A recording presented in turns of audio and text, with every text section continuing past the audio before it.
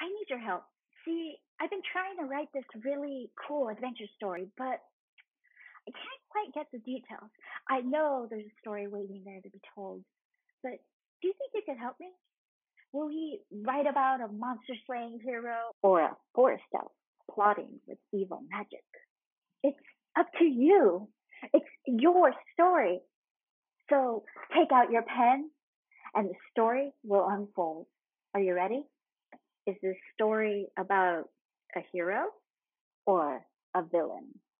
If the story is about a hero, go to this minute mark in the video. If the story is about a villain, go to this minute mark in the video. Hero, villain.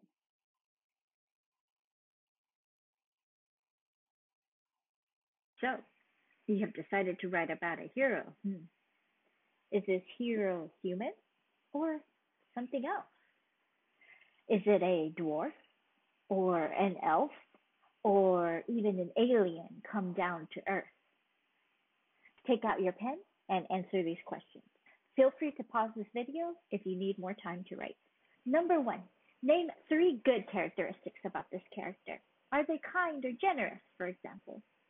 And name 3 bad characteristics about this character. Are they selfish sometimes or a little egotistical? Number 2, what is their hobby? Number 3, what is their favorite food? Number 4, do they have any family members? And what is their age? Number 5, what are they wearing? And number 6, what is their name? It's always good to think about more details than you might write about in a story when you think about your character. This way, you have more of a full picture of who your character is and how they would react in certain situations. So, thinking about characteristics or their hobby, even if you don't necessarily write about this, helps you envision your character when you are writing your story. So once you have finished writing all these answers, go ahead and go to this minute mark on the video.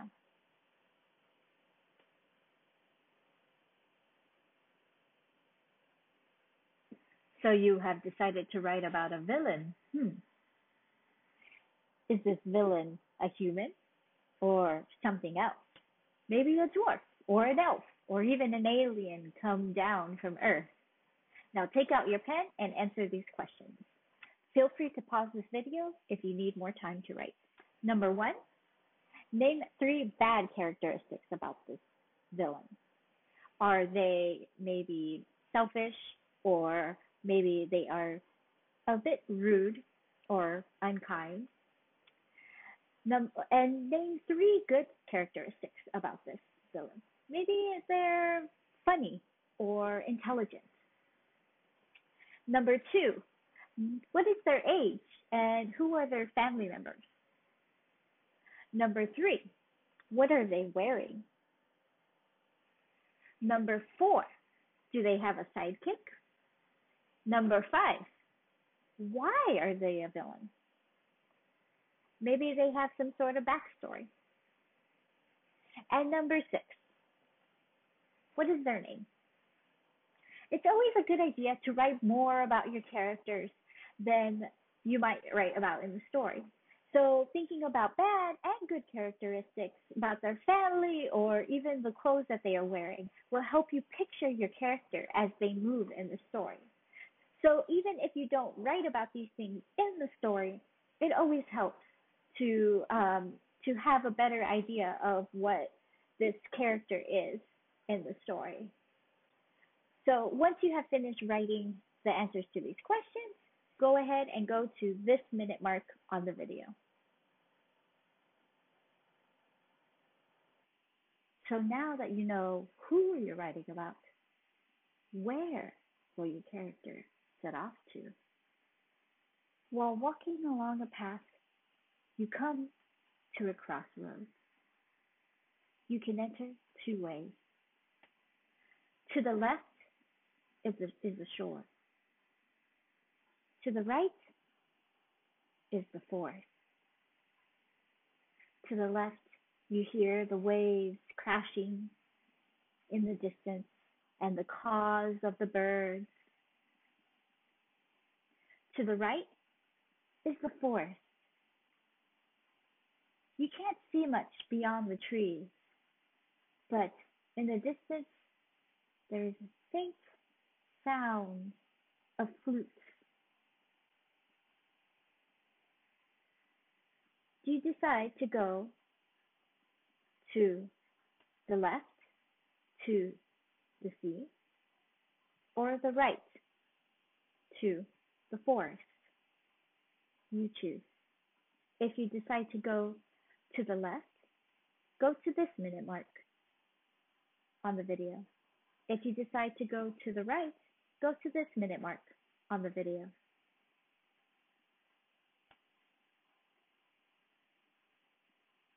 You've decided to go left towards the sea.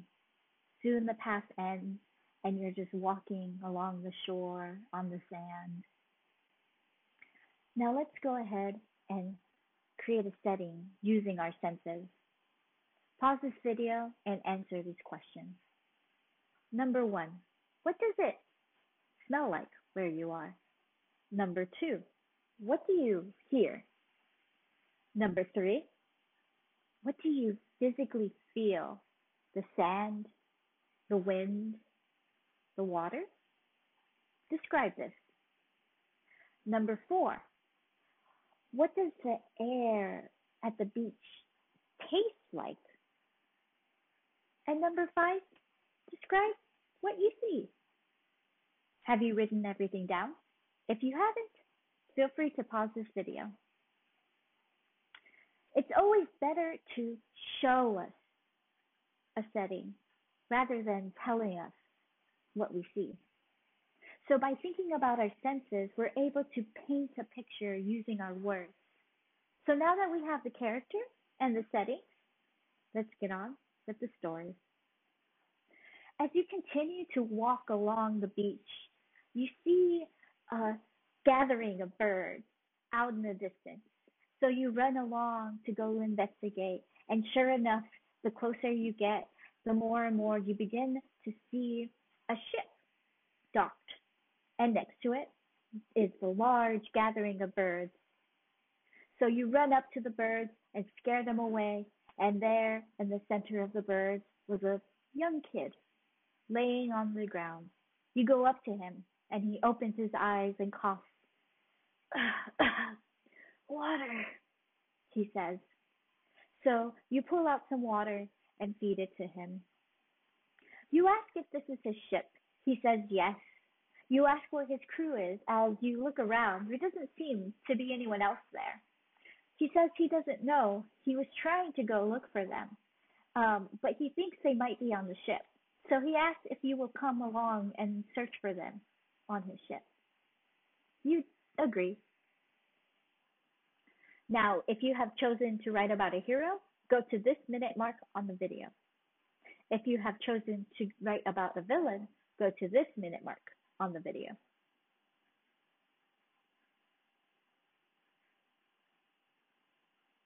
You have chosen to write about a hero. So as you enter this ship in order to help this boy, you find yourself immediately swarmed by a group of people. It turns out this is a trap. You're actually on a pirate ship, and you're swarmed by pirates waiting to fight and imprison you. You can choose either to fight or to escape. So I want you to choose 3 items you would normally find on a pirate ship and write about how you would use these items to either fight or escape. Pause this video now and write about this. Did you choose to fight or escape? If you chose to fight, go to this minute mark on the video. If you chose to escape, go to this minute mark on the video. You narrowly escaped, but in the process, you had to leave something important of yours behind. I want you to pause this video and write about what you left behind, the consequences of leaving it behind, how you felt about it, and how you dealt with it moving forward. Once you finish writing this, go to this minute mark on the video. You just manage to escape by fighting, but in the process, the ship sinks. Go ahead and pause the video and write about how you feel about this. What are the consequences of the ship sinking? And how did you deal with it moving forward? Once you finish writing this, go ahead and go to this minute mark on the video.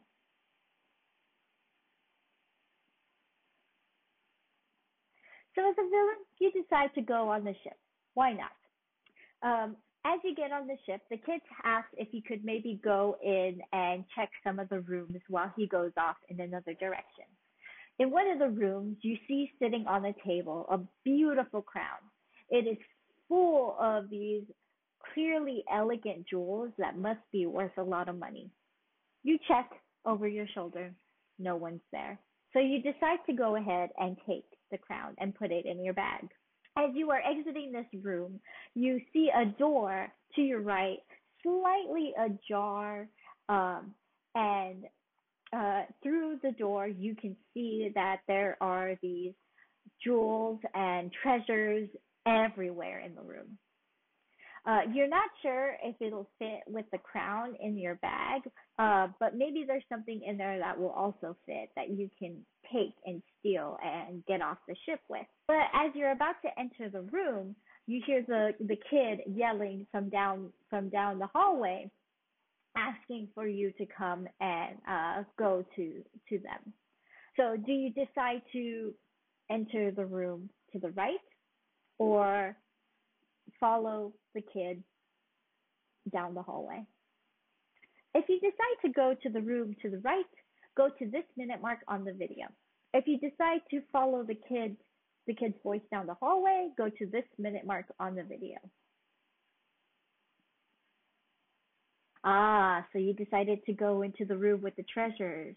Unfortunately, as you walk in the room, a cage comes in from above and drops down, trapping you there. It was a trap all along. A group of pirates come and surround you and start to question you. Why are you after the treasure? What did you want? Who are you? Your greed got the best of you. Now the pirates want to keep you imprisoned and use you for labor as they go out on pirate adventures.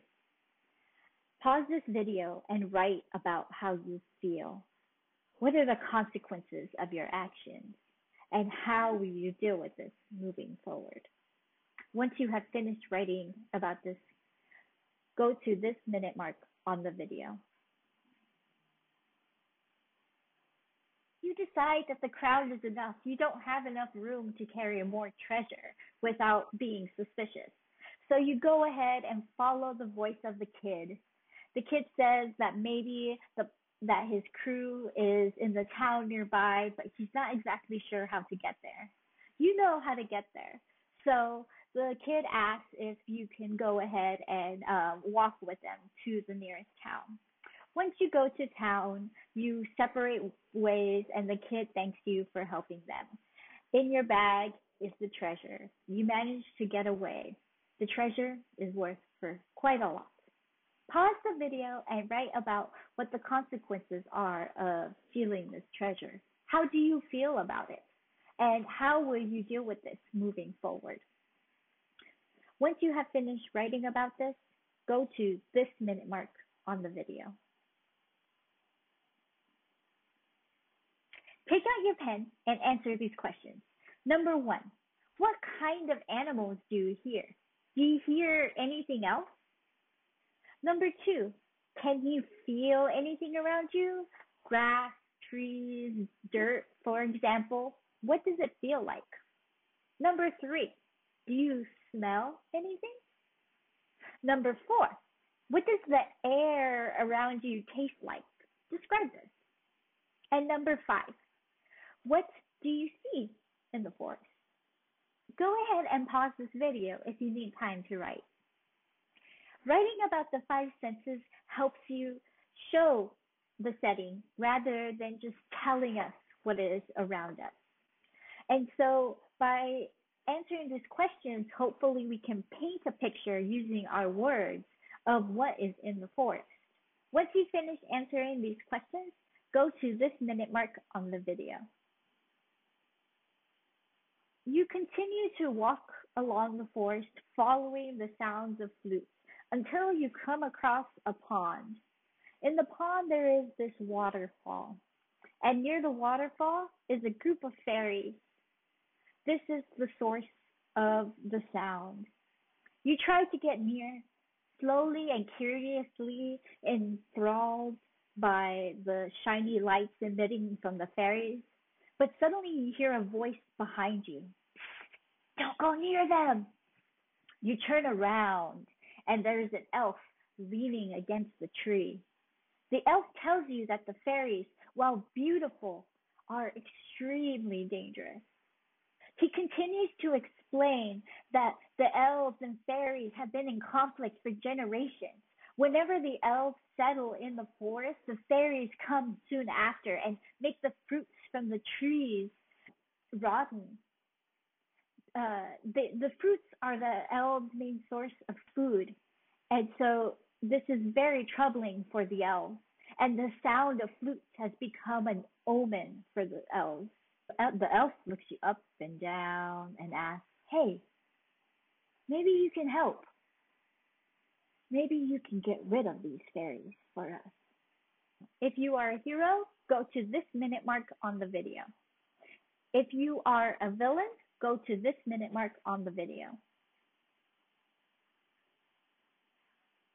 As a hero, you decide that you need to investigate. You can't just get rid of a whole species just because someone asks you to. So you learn that the fairies are in fact not evil, that they are just another type of species like birds or monkeys trying to live their lives in the forest. The fairies come to the elves because whenever the elves pick the fruits from the trees omit this odor that the fairies like.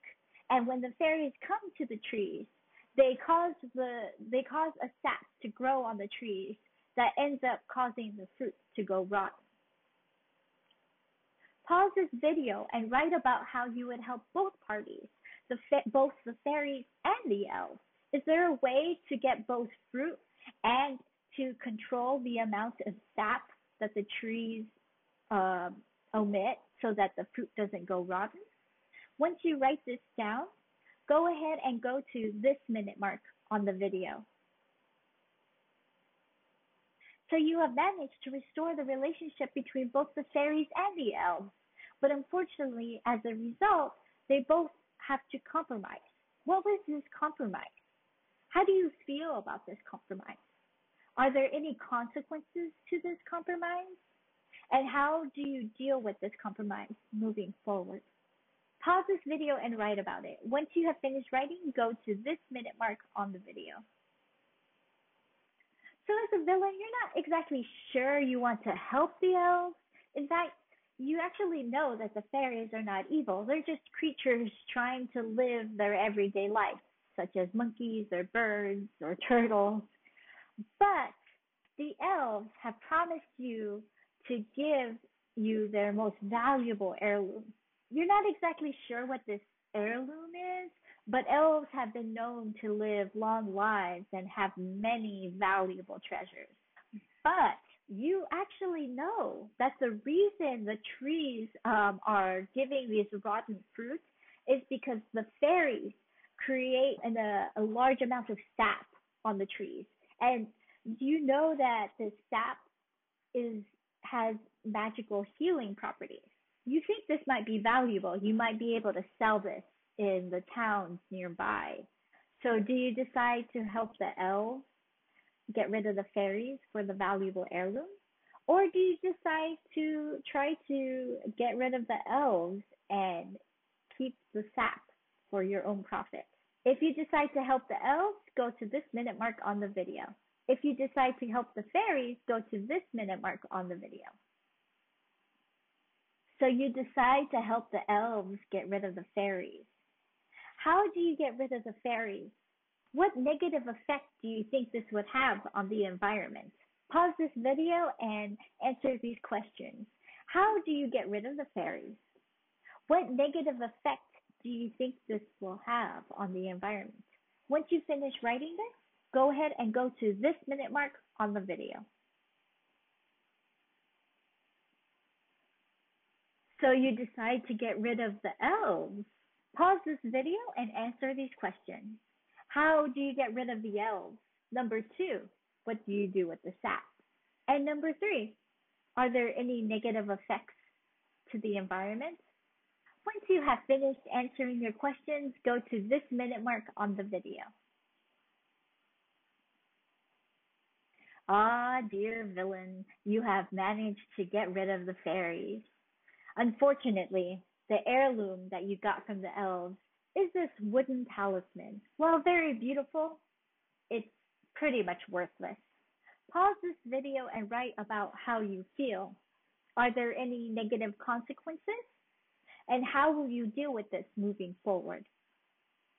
Once you have written everything down, go to this minute mark on the video. So you thought that it would be better to sell the sap than to help the elves. Unfortunately, it turns out that the sap does have magical healing properties for minor cuts, and it only works in the forest. So once you sell the first batch of sap to people in the town nearby, people start coming to you complaining that the sap doesn't help, and everyone just thinks that it's a hoax, and rumors spread that you are essentially a liar. Pause this video and write about how you feel. Are there any consequences? How will you deal with this moving forward? Once you have finished writing, go to this minute mark on the video. Congratulations, you made it to the end. And wow, what a story you wrote. Thank you so much for your help and for watching this video. If you'd like to try again, go ahead and go back to the start. Bye now.